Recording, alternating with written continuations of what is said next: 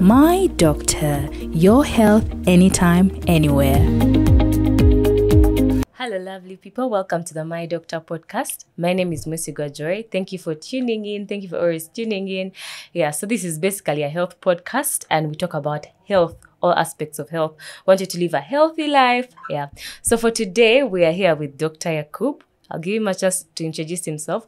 And we're going to be having a series of episodes. We're going to be talking about metabolic syndrome today. Then we'll go into substance abuse like alcohol. What does alcohol do to your body? We'll go into things like exercising. What is a balanced diet? So just stay tuned because we have a lot in store for you. So welcome, Dr. Yacoub. Thank you, Joy. I'm happy to be here. My name is Dr. Yacoub. I'm a medical doctor, behavioral scientist, digital health expert. I am the co-founder and team lead of Vigilant Living, promoting healthy living, as well as passionate about health coaching. Yes. Thank you so much. So before we go into the topic, someone could be wondering the accent. Are you from Uganda? Where are you from? Well, I can say not born in Uganda, but adopted within Uganda. Yes. So I'm from Horn of Africa, Ethiopia, but I have been in Uganda for the last decade now plus. Yeah. Okay, that's good. So today's topic, we're going to be talking about metabolic syndrome. And in layman language, someone could maybe associate it with obesity, something like that. So I want you to probably tell us what metabolic syndrome is to start with for someone to understand what we're going to be talking about today. Yeah. All right, yeah. Metabolic syndrome, even beginning with the word, what is metabolic or metabolism? From biology, it is just the process of energy intake and energy usage. So metabolic syndrome, or even what you call metabolic disorders, are diseases which come out when there is a mismatch between how much energy we consume and how much energy we use. So in a nutshell, that's what we say, it's metabolic diseases. Now, metabolic syndrome or syndrome X is a combination of different symptoms and signs which collectively are called metabolic syndrome. Yes. Yeah. When you say the energy we consume and give out, what do you mean? Because I think there's so many types of energy people keep talking about these days. Mental energy, what energy are you talking about? Okay, so the human body, just like any other living organism, and even non-living objects like a car, needs fuel to function.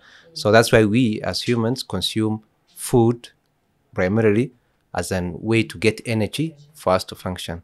So, and then we use that energy to walk, to exercise, to, whatever we do as a lifestyle. Yeah, so in simple terms, you're taking in a lot, but the energy you're using is less. It could be that way, or it could be that you are taking more, so you are exercising less, so you are using the energy less. Or ideally, it's both, combination of both. Okay, yeah. Okay. So now let's go into like the components and make a metabolic syndrome. How can someone know that they could be tending to metabolic syndrome? Yeah, of course. So, of course, the most obvious one is what we call obesity or overweight. How we measure that one, we have the body mass index, the BMI, which says if you are above 25, ideally we say you're overweight. And if you're above 30, we say you're obese. However, that BMI has inaccuracies because someone who is highly muscular, for example, Gololo Moses, can appear to be overweight or even obese, though he's not.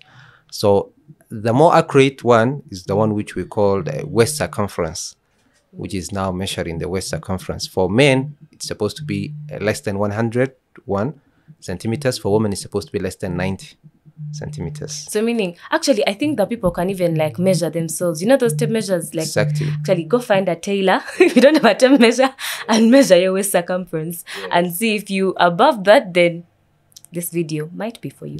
Anyway, okay. Yeah, exactly. So if you're going to do that, you just make sure you put it around the navel region, just above the hips, so that the hips do not count. Okay. It is just, above that. Okay. And then for the BMI, how can someone calculate that if they would want to? Yeah, BMI is just, you go and you go and measure your weight, and then you divide by your height squared.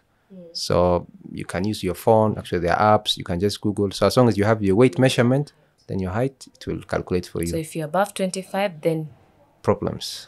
Yeah, are starting to come in. Okay, and then the other components. So the other 4 is we also have hypertension or high blood pressure. Of course, that one you also measure.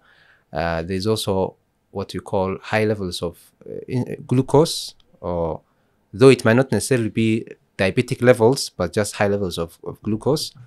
The other 2 is to do with the cholesterol of the body.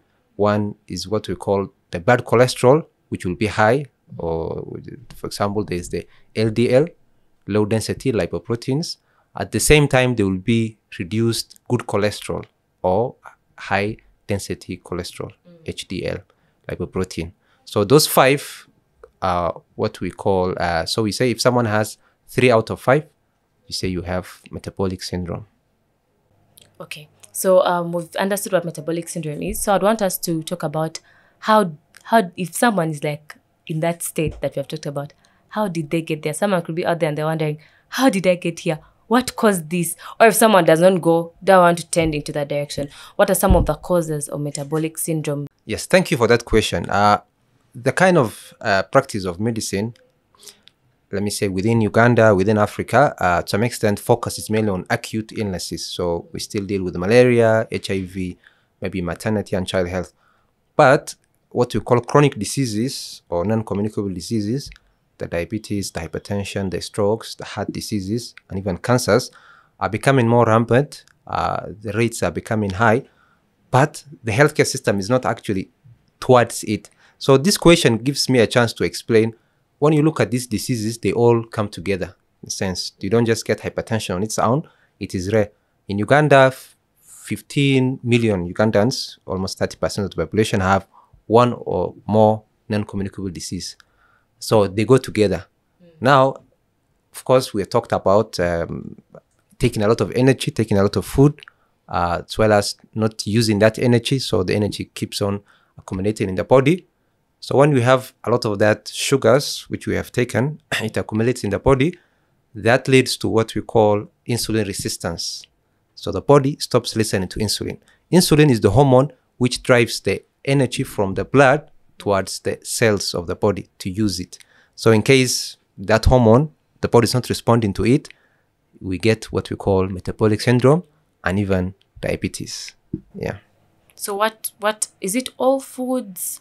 Or, okay, before we even go there, because you're talking about how someone is taking in a lot of food. Yeah. But then I feel like some people, you can find someone, they are kind of obese. They are obese, but they want to stop eating, but they can't stop eating. I don't know if you've ever seen that. Yeah. I don't want to do KFC. I don't want to eat, but I cannot live if I've not eaten 4 meals of junk food in a day. I will not be fine. So how can they, what's that? What's happening? And, that's a complex truth. Personally, I was someone who was overweight. Really? Just 3-4 years ago, I was close to 100 kgs. So I do have the first person experience. The reason why you can say there are a lot of factors. One of it is to do with our genetics. Let me put it this way. If, we as Africans to some extent grew up in a society, an environment which had quite food, we had food, natural food to some extent. So our bodies were not really ready for this processed food. This processed food is a Western diet to some extent. So that introduction means it's like the body is already programmed to go and eat food because we eat food to survive. So now we are seeing food which has high levels of sugar. So in case your grandfather who maybe was working hard to get food, still we have the same brain. So the body will still feel it has to eat as much food as possible because who knows tomorrow, there may be starvation. So the body knows that it has to eat. And at the same time, these companies which manufacture food or process food, make sure they use scientists who keep on adding additive substances. So a lot of the food are highly addictive. Processed, they have maybe cheese, there's a lot of oils. So they're also hacking our brain to make sure we come back to KFC or cafe chavas every day. So it's quite a chaos. Yeah. Okay. So apart from the food and everything, are there some people that are at risk? Because you've talked about genetics, meaning some people could be genetically predisposed to metabolic syndrome. So are there other risk groups like if you have this type of thing, then you should be careful. You could easily get into metabolic syndrome here. Yeah. So in general, genetics is there. There are people who probably are highly likely to get diabetes, hypertension, especially if maybe their parents or even their grandparents had, even cancers for that matter. But at the same time, the way I like to describe genetics, we say genetics puts the bullet in the gun, but lifestyle shoots the gun. Yes. So just in a sense, you can say we're all predisposed to these conditions. So you have to make sure you don't get it, whether there's maybe family history or not. You have to put the effort. They do not discriminate. Yeah. Okay, so and then what of like things like alcohol, blah blah? Do they also play a role in metabolic syndrome? Yes, good question. Indeed, yes, alcohol plays a role. In fact, the four main risk factors recognized by WHO, we have already mentioned two: unhealthy diet and sedentary lifestyle, no exercise. The other two is high levels of alcohol consumption and then tobacco smoking. So those four are the main recognized risk factors for these NCDs. Okay, so we've been talking about metabolic syndrome. How common is it? Is it really common? Because someone could have, you talked about the waist circumference, the obesity, but there's also this notion that I can be looking slim, but I'm fat on the inside. I don't know if you've heard of that. So are those people also, are they unhealthy? Yes. How can you know that you're fat on the inside? Because I could think I'm okay. Yeah. Yeah, fair enough. I think there was a paper which came out last year, or was it early this year? I don't know whether it was Daily Monitor, which showed half of ladies in Kampala are overweight or obese. Huh? Yes, so there was a paper which came out. But at the same time, the way that second question you asked, someone can actually look small, but they could be having metabolic syndrome. And there's a reason why more men get these conditions than women. However much we say women have more weight. So to answer that question there's a difference between what we call the fat mass, so having a lot of fat in the body, as well as having fat cells which are huge. And men might not have a lot of fat in the body, but the fat cells which they have are bigger. So that's why men, or people who can, even though they look smaller, they could actually be having even diabetes for that matter. Yeah.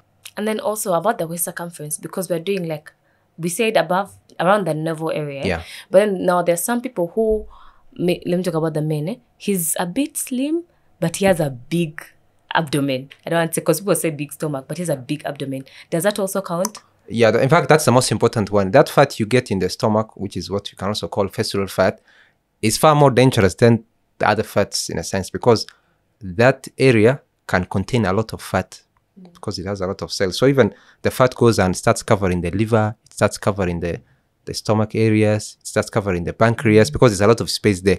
So that's why we say waist circumference. It's far more accurate than even just the body mass index. Yeah. Meaning a lady who is slim up and blessed down may not fall under metabolic syndrome. Perhaps. Yeah. Anyway, okay. So as we conclude this particular episode, what are some of the things that someone can do if they're already there and they're watching this? What advice would you give them? We're going to go into details in the next episodes, but like just in a nutshell, what advice would you give them? How can they be helped? How can they come out of that obesity pitfall? All right. Yes. So as you have mentioned, we shall discuss them one by one, but the 5 main things, lifestyle change we all have to do to avoid these conditions, as well as even if you have conditions, even if you have diabetes today, even if you have hypertension, even cancers, especially early stage cancers, you can still manage it through doing these 5 things.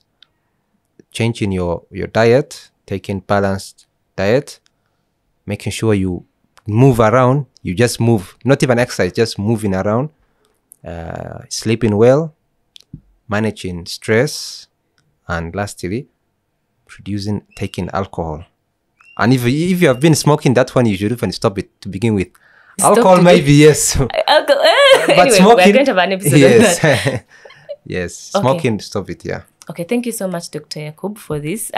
We'll be discussing, I think, substance abuse next week. So for those who are watching, metabolic syndrome is really a pitfall that you don't want to get yourself into. And even if you're not yet there, if you're doing the things that we're talking about, the 5 things, the substance abuse, you're smoking, you're taking alcohol, or you are overeating processed foods, we're not saying stop. We're going to have an episode on diet, don't worry, but you should regulate, have a balanced diet, things like living a sedentary lifestyle. You can't even take the stairs. I may be a victim, but you can't even take the stairs. You can't walk. So we're going to be talking about all that in detail, but you should just work on your lifestyle, be healthy. We don't want you to go into that pitfall of metabolic syndrome or obesity, because it comes with almost all the NCDs, it comes with cancers, it comes with a lot. And we want you to enjoy your money as you go old. You don't want you to be in the hospital, right? So yeah, so thank you so much for watching this episode. We're going to be having more episodes on these lifestyle changes that you can do. We want you to be very healthy and yeah, enjoy yourself as you go old. Yeah. So thank you so much. This is a My Doctor podcast. My Doctor, your health anytime, anywhere. My Doctor, your health anytime, anywhere.